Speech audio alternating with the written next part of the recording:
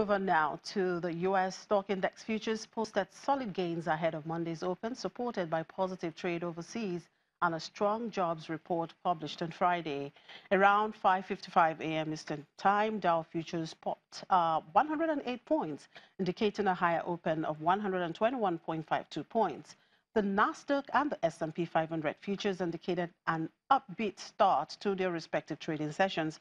On consumer credit is due out at 3 p.m. Eastern Time, while personal and household products company Helen of Troy is expected to publish its latest earnings. On the central bank in front, Minneapolis Fed President Neil Kashkari is expected to appear the two-day home ownership in Indian country, creating the Opportunity for Choice Conference in Prior Lake, Minnesota. Elsewhere, President Donald Trump is expected to announce his nominee choice for the Supreme Court Justice. That's today's evening to replace Attorney Kennedy, who is retiring at the end of July. And in Asia, shares closed higher following the release of strong employment data for the month of June. Meanwhile, investors continued to keep an eye on trade after the U.S. and China exchanged tariffs last week. Japan's Nikkei 225 rose 1.21% to close at 22,052.18, buoyed by broad-based gains across sectors, including banking, electronic appliances, and metal products, with pharmaceuticals leading gains on the index. The Kospi saw slimmer gains in South Korea, rising by 0.57%. In Australia, the S&P/ASX 200 added 0.22%. Hong Kong's Hang Seng Index advanced 1.5%, while the Shanghai Composite rose 2.49%. The smaller Shenzhen Composite gained 2.51%. Well, back here in Nigeria, Africa's richest man, Aliko Dangote, will consider listing his oil refinery to account for half of his conglomerate's assets on the London Stock Exchange after it comes on stream next year, as his focus shifts to oil and gas from late 2019. Though Africa's biggest crude oil producer, Nigeria imports almost all of its gasoline due to poor maintenance of its 4 state-owned refineries. Dangote has built his fortune on cement, although his sprawling business empire also spans flour milling, agriculture and real estate. Now, he's building the world's largest single oil refinery and also expanding into fertilizer, aiming to address long-standing problems in Nigeria's energy markets. Dangote hopes to meet the fuel needs of Africa's most populous nation, where poor power supply forces families and business to rely on diesel-powered generators. Dangote Group Executive Director, the vacuumer Edwin, said the $10 billion refinery should be completed by December 2019.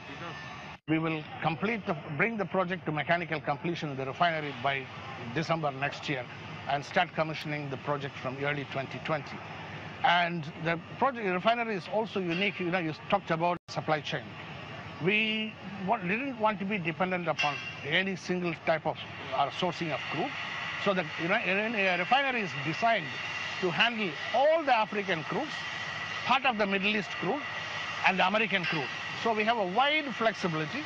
Depending upon the prevailing market prices, we can source the crude from different sources to have a very optimum cost. Dangote Cements, Nigeria's biggest listed company, has attracted investment from Dubai and South African sovereign funds. It posted a 2017 profit of 289.6 billion naira, up 60% on 2016, and is valued at $4 billion. Edwin says the oil refinery, with capacity to produce 650,000 tons, would also target export markets. Our primary focus is, of course, Nigeria, to meet the entire local demand. But our capacity is so large, we can export more than 50% of our production outside. So the secondary focus will be on Western Africa and Central Africa. But we can also, for example, gasoline is in demand in Brazil. We can export. It's short sailing. And aviation jet is in huge demand in Europe. We can export. So, but to meet those qualities, you need a very high quality product. The product has to be of Euro 5 quality if you have to export to any of the Western countries. So the refinery is tuned to produce Euro 5 grade. According to him, the company had held talks with firms, including Shell, over the supply of crude and lifting of petroleum products for sale abroad. The Dangote refinery will be able to process different grades of crude, including Shell oil. The company is borrowing $3.3 billion for the project, arranged by Standard Chartered Bank. The remainder will be funded by equity and through export agencies. Dangote has also acquired 2 oil fields in Nigeria from Shell to help supply the refinery. We have an opportunity, especially in sub-Saharan Africa, to focus inward and develop our own manufacturing base. So it has got no immediate relevance to the trade war because we are exporting primarily commodities, so it's not going to have an impact. Other area which could have an impact is exporting agricultural products because their farmers can be displaced from jobs. We are not exporting agricultural products today. So the trade war is not going to have a negative impact.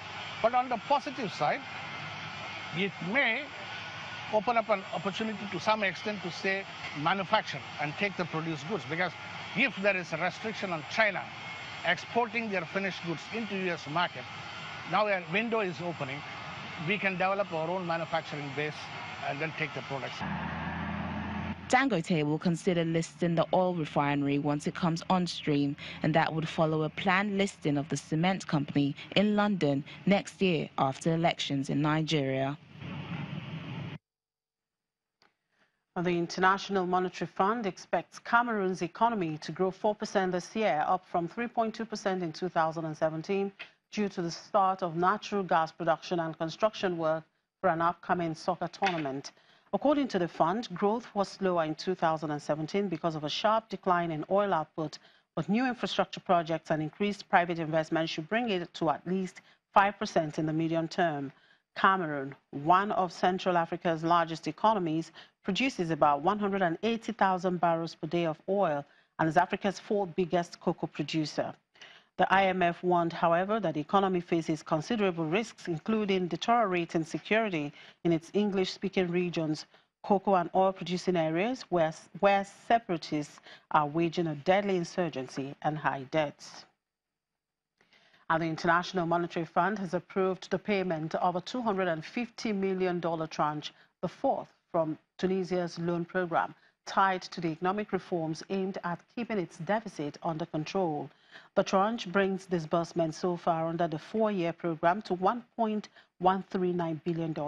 The program agreement reached in 2016 is worth about $2.8 billion.